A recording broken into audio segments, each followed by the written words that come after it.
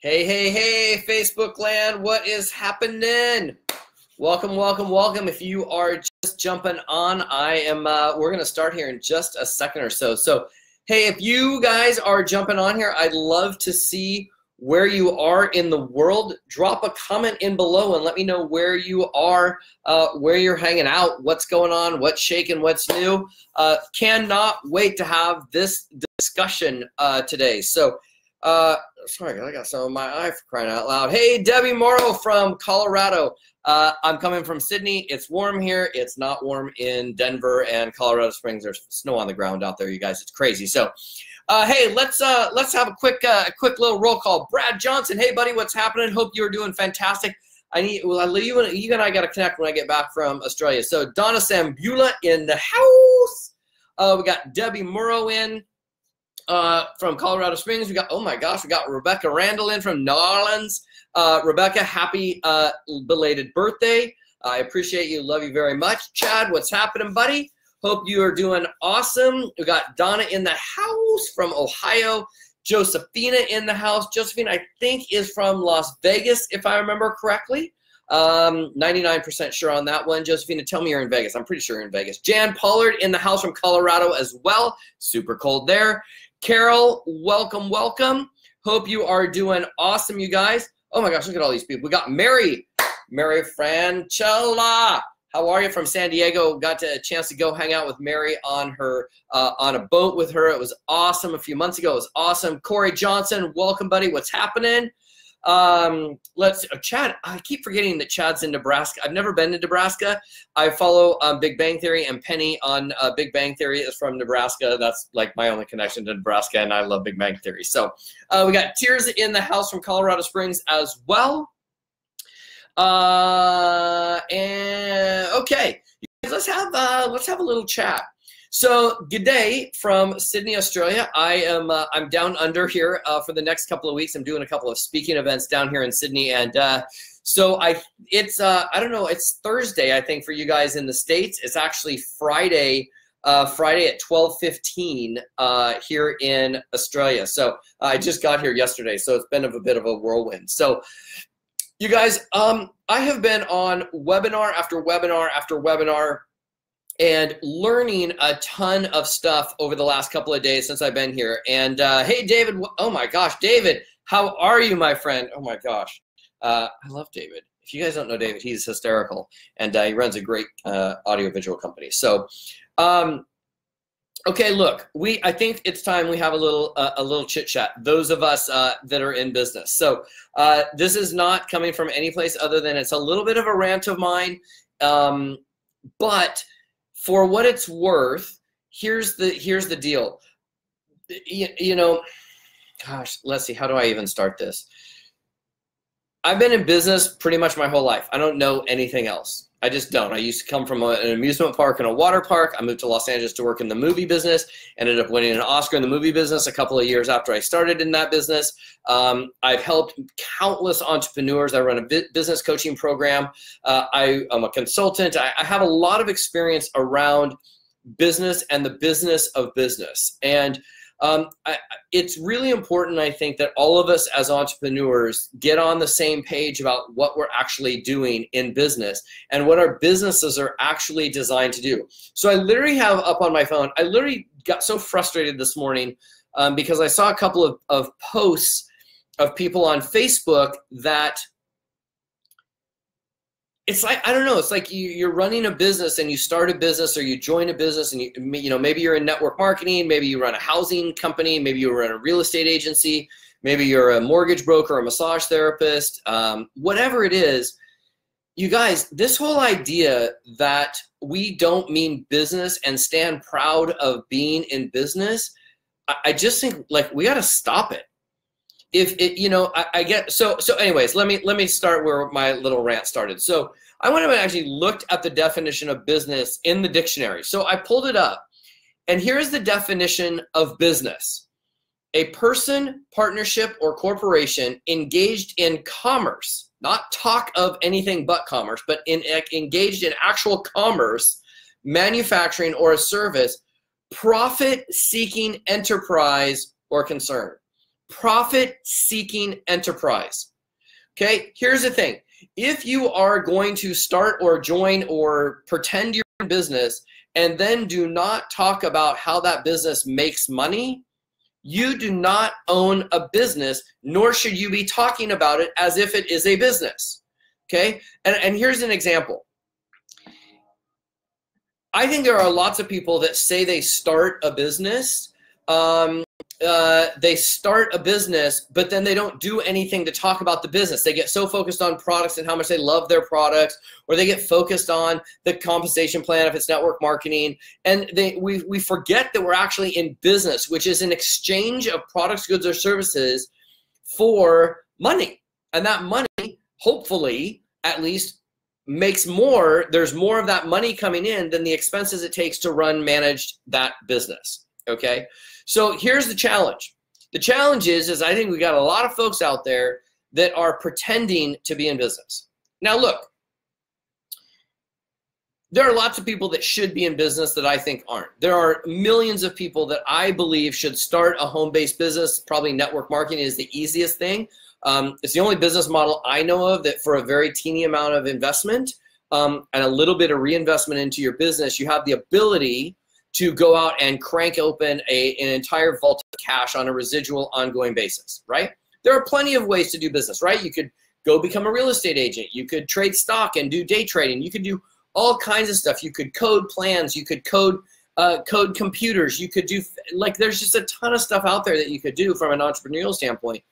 But let's get clear that if we're in business, then we're actually in business and we mean business about our business, okay? It's like this.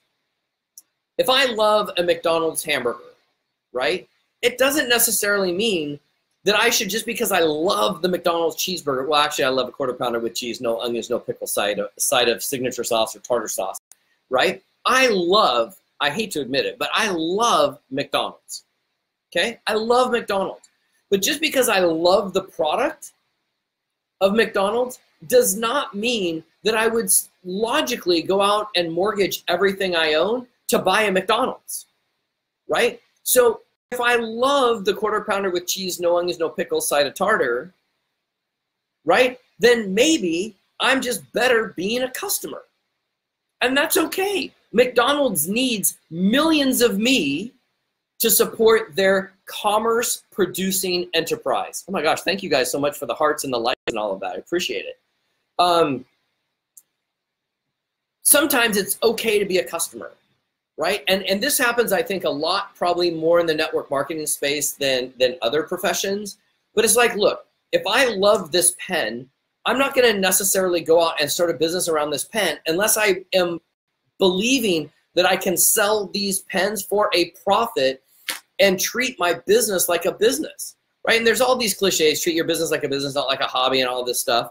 The reality is this: if you're gonna start a business, whatever the business that is, then you better be standing proud for that business being a profit, right? A profit center. If it's not at least for profit and you're not doing things moving your business in profit, and by the way, I don't care how anybody wants to spin it, my opinion is that your business has to sell something, right? Maybe it's marketing, maybe it's an agency and you're taking a piece of the pie. There's a gazillion different business models for you to run, but they have to be a business model that exchanges money for whatever your business offers. Otherwise, you're just, like, it's useless, right? Unless you join a network marketing business just for the tax deductions or whatever, and that's cool too. But then I wouldn't run around on Facebook saying that you have a business, right? If you're in a business and you just love the products and you don't want to talk about the compensation plan and you don't want to talk about how you get paid and you don't want to understand how you get paid and you don't want to understand how to fully execute the business model that you're in, that's cool, like super cool. But to pretend that a business is not a business just because you love the products, I just say go be a customer of whatever product you love and don't futz around with the hassle of running the business. It takes a lot of willpower. It takes a lot of chutzpah. It takes a lot of grit to really make a business profitable. And secondly, if I might add, I don't know of a single business profitable where the business owners, the entity, the corporation, the person, the entrepreneur, the solopreneur, the mompreneur, the dadpreneur, the potpreneur, whatever, the entity that owns that business doesn't reinvest. I'm going to call with our Platinum Inner Circle members this morning, which is my business coaching mastermind training accountability program. And one of the things that we were talking about is this idea of business about business. And I shared with them that in one of the businesses that I owned, we took 80% of the revenue. So every dollar that came in from that business, we took that. And this was a network marketing business. Every dollar that came in, 80 cents of that dollar went right back into the business, whether it was investing in the team, whether it was investing in better technology, whether it was investing in going to events, whether it was invested in putting on events, whether it was invested in doing contests where it was cash, whether it was investing in more product, whether it was investing in more efficiency in that product, whether it was investing in stupid little trinkets that we gave away as prizes in recognition. 80% of what we took in, we put back into the team, back into the business model. In my accountability program, what we call it the Platinum Inner Circle, I invest a huge percentage of the revenue that comes in from that back into that group. Things like we do really great hotel rooms. We bring in an AV guy to do AV. We buy lunch for everybody every month, right? We do things to reinvest back into that business because we want our customers to have the best possible experience and be treated and felt like rock stars so they continue that business relationship with us. And so it's very flustering to me as a business consultant, strategist, investor. You know, I do a lot of investing in companies, and one of the first things I ask is, what percentage are we putting back in? How are we increasing the amount it takes that we can invest in getting more customers? How are we increasing what we're investing in infrastructure? How are we increasing efficiencies in the marketplace? How are we bringing our products, goods, or services to bigger places, bigger markets, expanding the markets, expanding who we're talking to, expanding the network that the people we can talk to? How are we investing in? And if a business owner has the donut look on their face, which is, if that business owner doesn't invest in their business, I know just as an investor, dude, that they're not meaning business about their business, right? If you listen to how people talk, and maybe you have this conversation with other folks, and maybe it's just a little tweak in how we talk, but if your go-to conversation is how to get things for cheap, your business is going to take that stance, right? Take Walmart, for example, right? Walmart is predicated on cheapness. That's their shtick. Their shtick is come to our store with $100 and you're going to walk out with more crap in your cart for $100 than if you took that same $100 and you went to Nordstrom. That's their USP, their unique selling proposition. Get more crap if you come to our store with $100. Okay? We have to seek profit, which is, you know, I buy this bottle for $5 and I sell it for $10. There's a profit there. How much of that do I reinvest back into the business? Okay, so important. And here's what I'm going to say: if your business is not profitable, or if your business you're not investing back in your business with learning, like if you're an entrepreneur and you're not investing in your own education and your own customers and your own staff and your employees and the people that work around you, then for goodness sakes, find a business coach, find somebody that's going to kick you in the butt to help your business be more profitable, right? Because at the end of the day, let's like really cut this down to the bare bones basic of it. At the end of the day, this would be so much more fun if I had a dollar bill in front of me. At the end of the day, here's the easy way to do it. I wish I had a dollar bill in front of me. Sitting in my hotel room in Sydney, and I got mess on all sides of it. So let's pretend this pen is a dollar bill, okay? This pen is a dollar bill. This represents $1 of your capital, of your investment into your business. Well, the reality is what you really want is for this pen to go out into the marketplace, do its little work. It's out here working for you. And the idea is that it goes out, and remember, this is $1. It goes out, and it brings back more dollars back into your business. We call that a return on investment, right? There's also return on your energy, right? But if this dollar bill goes out and it doesn't bring any friends back, and it comes back and it's even less than it when it went out the door, you got yourself a nonprofit. If it goes out into the marketplace and works and it comes back just how it went back, it's a net gain. It's a net gain of zero, right? It's just a break-even business. But if it goes out into the marketplace, this worked out actually better than a dollar bill. This was totally random. But it goes out and it brings back some friends. That's a return on your investment. And your business needs and wants to thrive with profitability. So if you're running around saying that your business is something other than a business, you're going to project that into the marketplace. I literally watched a couple of posts, and I'm going to try to contain my disdain and just borderline anger for how this was presented. But I watched a series of posts by a top leader in a network marketing organization talk about his company in a way that was trying to pretend that it was something that it wasn't.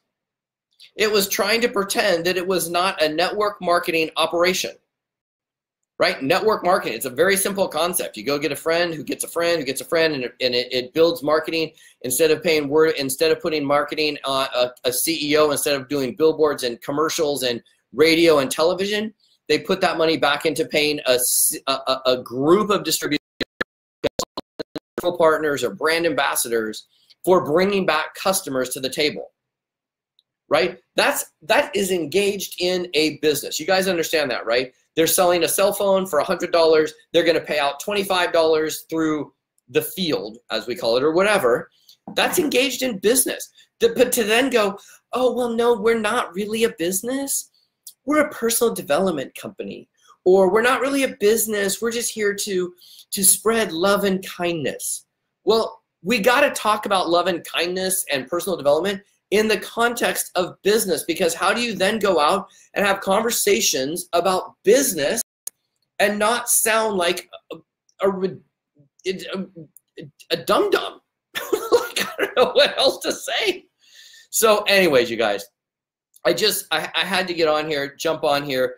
I think it's important that all of us in business, whatever level we play, if you're brand new starting out in business, or you've been a seasoned entrepreneur and business owner for years and years and years, can we please get back to having a conversation about how amazing our products, goods, and services are and how they serve the marketplace, but also recognize that our job is to move those products through distribution, and those products, as they go through distribution, spin off a profit, and part of that profit that comes back to us needs to be reinvested, because at the end of the day, he or she who pays the most to acquire a customer is always going to win. Let me say that again. He or she, or a corporation or business that is willing to and able to invest more in acquiring a customer will always win. Okay? Let me give you an example.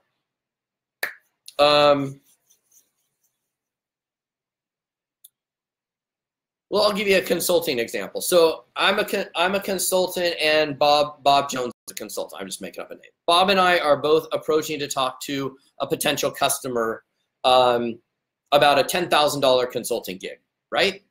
Bob figures out how to not even invest in that customer. So it's like, I'll just email you the proposal. I'll do it really quick on my phone. I'll just email you the proposal, right? And I go, okay, well, I really want this consulting gig. My profit margin on a $10,000 consulting gig is going to be $7,000. So for $50, I'll send him a package in the mail. I'll take him out to dinner. I'll send his wife a package. I'll send his kids a teddy bear. I'll send his office a banner that says, hey, welcome to the Casey Eberhart Consulting family. You know, I'm now investing. Say I invest $1,000 to get that customer. All things being held constant, Bob cheaps out, I overdo it in making the customer feel special before they ever join us. Who's going to get the customer? Now, some of you will go, well, yeah, but what if Bob's the better consultant? Bob may very well be the better consultant. But in this conversation, it doesn't really matter. What matters is how the customer perceives us before we've ever executed on what they're actually buying. Okay, so I just encourage you, from just a dude that's been in business for a long time, that get yourself in the mode of understanding what your business is. Understand that your business is there to thrive on profit. In order for there to be profit, there has to be sales. In order for there to be sales, you have to have a good product that's into the marketplace, right? And then we got to have some fun, right? I know most business owners are in business to do one of two things: save time or make more money, right? So by the way, if you can talk to your customers, most customers, remember, I'm going off on a little tangent, but we'll wrap this up. People only buy solutions, you guys. They only invest in solutions. So if you can't clearly articulate what problem your customer has and how your product, good, or service solves that, you're going to be you're going to lose to a marketer, because that's what marketers do. We explain and tell people what their problem is and how we solve it. So people invest in solutions. And number two, invest in your business. Pick a percentage, pick a number, whatever it means to you. If you have any questions, I'm happy to answer them. We can jump on a private chat. You can just private message me. I'm happy to have this conversation with you. And if you're in a business where people are making money around you, awesome. If you're in a business where a lot of people are not making money and you hear things like, oh, well, we're having a lot of fun, but we're not making any money, then that's cool. That's super cool. But you also need to make sure and be clear on why you're actually doing it. So if you want to just have a nonprofit and help the community, that's awesome. That's awesome. We have to have tons of nonprofits. Sorry, nonprofits help communities, right? I think businesses actually help community as well. I mean, I could go off on an entire tangent on nonprofits, because nonprofit is nothing more than a tax designation. Doesn't really even say anything other than it gives people an excuse to not make money. But that's a different time and a different video. So anyways, guys, I hope you're having an amazing day. I am happy to have a chat with you. If you have any questions or you want to rant on me or help me or figure out if I've said something that sparks a nerve with you, but happy to help. I'm just here to help. I'm a dude that helps people across pretty much every spectrum of business. I've been doing it for years and years and years, and happy to help in any way I can. So if you got some value out of this and you kind of like it, or you like what like what we're talking about, drop a comment in. I like hearing comments. I got a little bit shoddy reception here down in Sydney, but I'll respond to you guys. And if I can help in any way, don't hesitate to private message me. And with that, you guys, I appreciate it. Geez, we've been on for 23 minutes. I did not mean it for going longer than 10, so I apologize. Well, I really don't, actually. Anyways, guys, hope you have a great day. Go out and sell some product. Move your product through the distribution channel. Take some of that profit, reinvest that back into your customers, and watch your investment and your return on that investment go to work for you. So until next time, guys, have a great day and g'day.